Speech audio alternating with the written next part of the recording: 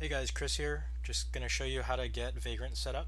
First, vagrantup.com is where you want to be. Click on Downloads, and then just download the install package that you need for whatever operating system you're on. For me, it's OS X. Let's check out getting a box for Vagrant. So atlas.hashicorp.com or hashicorp. Anyhow, click on Vagrant Boxes.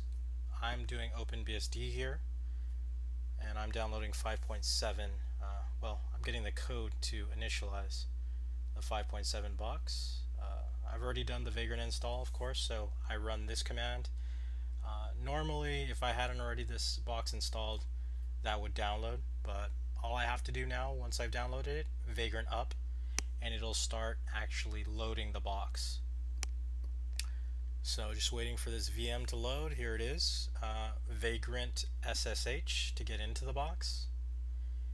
And what I like to always do is set up a profile alias. So prof is usually what I use. So I just opened the profile. So now to get here in the future, all I have to type is prof. I'm going to reset the profile.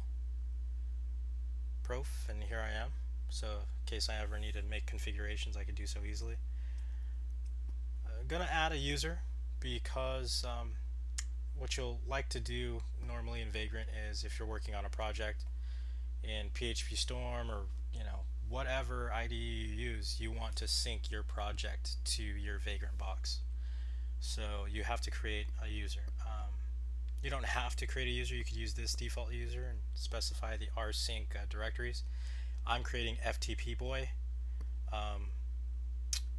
So I had to delete the user because I didn't specify the -m directive, which would actually create the FTP boy directory inside of the home directory. So setting up the password using sudo.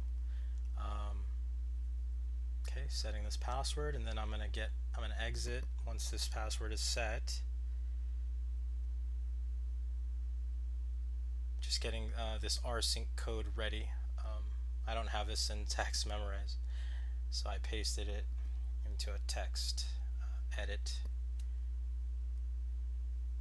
Okay, using Python, PyCharm by JetBrains. To sync a SOAPL bot, it's an IRC bot, to this Vagrant installation.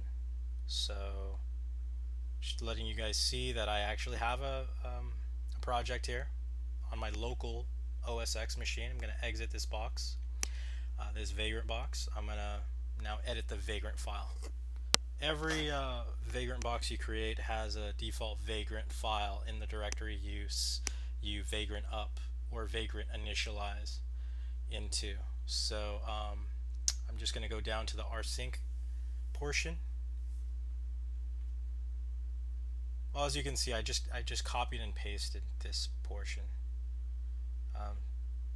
Create true, it'll create this directory if it's not already created.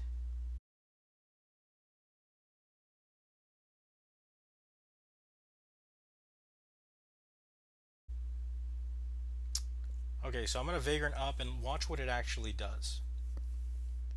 What it's going to do at the very last, I had to do a Vagrant reset, Vagrant reload. I'm sorry, no. The command is actually Vagrant, not destroy. Yeah, it's Vagrant reload.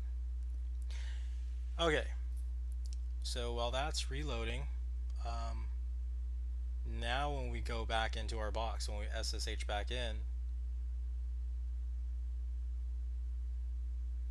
you see the SOAPL directory is there. The reload actually does what the name sounds like. It powers off and powers on. Anyways, this is Chris. Hope this helps.